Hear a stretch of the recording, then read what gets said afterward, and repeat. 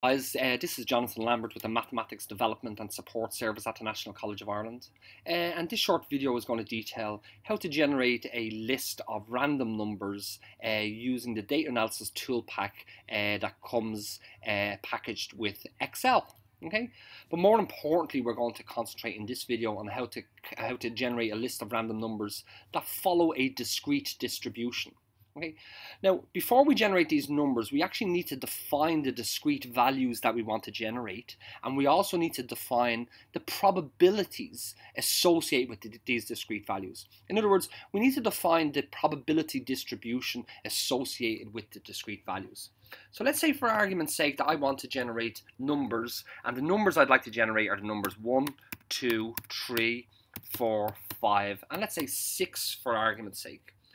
But what I'd like to do is, I'd like to make sure that approximately, let's say 0.20, okay, or approximately 20% of the number 1 occurs in our list of random numbers, okay? And let's say that I want to try to ensure that approximately 30% of 2's occur, and let's say approximately 20% of 3's, and approximately 15% of 4's, and approximately, let's say for argument's sake, 10% of 5's, and approximately, let's say 5% of 6's occur, which gives us a total summation. Okay, if I just sum up this column here, okay, gives us a total summation of 1.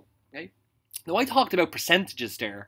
From a probability perspective, what we're really saying is that we would like there to be approximately, let's say, as a probability or a likelihood of 0.20 that a 1 will be generated, a probability of 0.3 that a 2 will be generated, a probability of 0.2 that a 3 will be generated, and a probability of 0.15 that a 4 will be generated. So probabilities range between 0 and 1, but we can also convert them to percentages by multiplying by 100. So this means that 30% of the numbers should be 2, or approximately 30% of the numbers should be 2. Don't forget, this is going to be random number generation. Okay, so now that we've defined our probability distribution associated with our discrete values, we can now move ahead and we can actually generate the list of random numbers using the Data Analysis Toolpak. Now, the Data Analysis Toolpak can be found in the data ribbon, okay? Now, you have to turn on the Data Analysis Toolpak in Excel. I've already turned it on, so I have the Data Analysis Toolpak here. So I'm going to hit Data Analysis Toolpak. I've already selected random number generation, so I'm just going to click on that again, and I'm going to hit OK. Let me just get rid of these particular values here, so I'll actually walk through and actually put the values in again and talk about what the values are. Okay.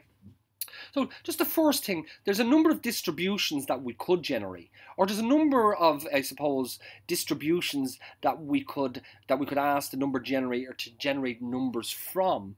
Now, there's many different options here. A previous video, I've gone through how to generate uniformly distributed random numbers and normally distributed random numbers and so on. In this case, in this particular example, we're looking at discrete random numbers that follow a particular probability distribution. So the first field is asking us, how many variables would we like to generate? Actually, really what it's saying is, how many lists of numbers do we want to generate? And in this case, I just want to generate a single list of random numbers. The next field asks us, well, how many random numbers would we like in the list? Now, in this case, let me just say that we'd like 18 random numbers. They're going to follow a discrete distribution.